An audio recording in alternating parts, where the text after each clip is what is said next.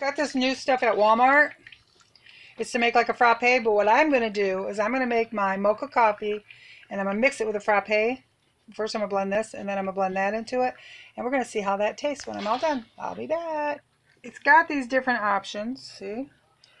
And if I'm going to blend it in there, should I do drink or ice crush? Probably ice crush. Did you just push it? No, pulse it? Well, maybe something's not connected. Okay, I'll be back. It helps if you turn it on. See, it's blinking now, so that means it's on. So let's see. I know I should probably be holding the top. Let's see.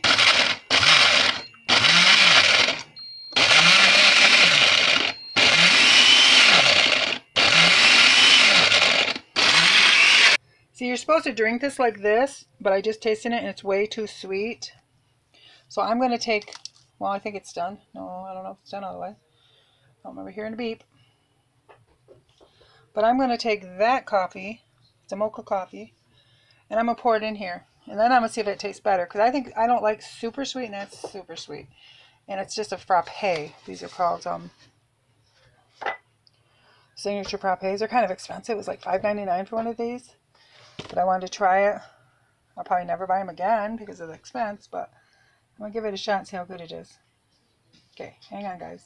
Okay, see, I got it in there. Now I'm going to blend it. I'm going to just do it while off so you guys don't have to hear all that noise. Okay, let my husband be the taster. And I'm going to add a little bit more coffee to it. So I went and took my coffee maker and put it on just the cup one. And then I did rich brew. So we can make it a little bit more coffee tasting. And then we'll let you know. Look at, guys. I did a blooper. Oh, isn't that funny? That means I'm a human. But yeah, I bet it's going to taste better now.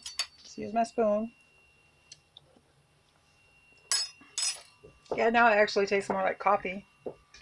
So yeah, it's pretty good. Some people might want to add some sweetener or more sugar to it, but I think it's good.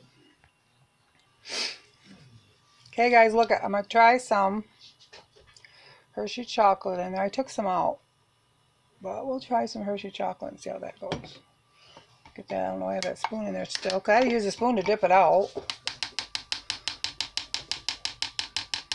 Oh, look, I got most of the chocolate on the spoon. Lord. Let's see. Yeah, I'm having fun making a mess. It's just like a little kid in the kitchen. Your mom doesn't want you in there.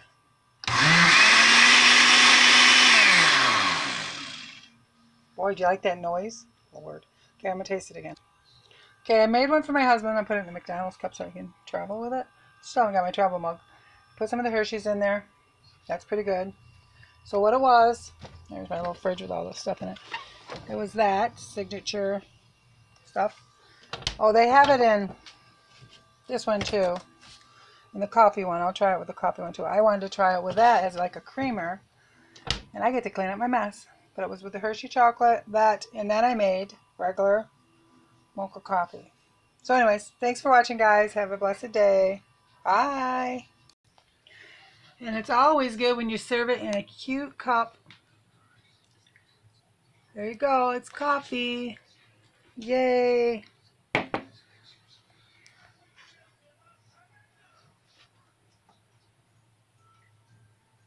Nice festive cup of mocha iced coffee. Well, really, it's like a frozen coffee. My husband's drinking a glass, but he likes it. So, God bless everybody. Have a good night. Bye.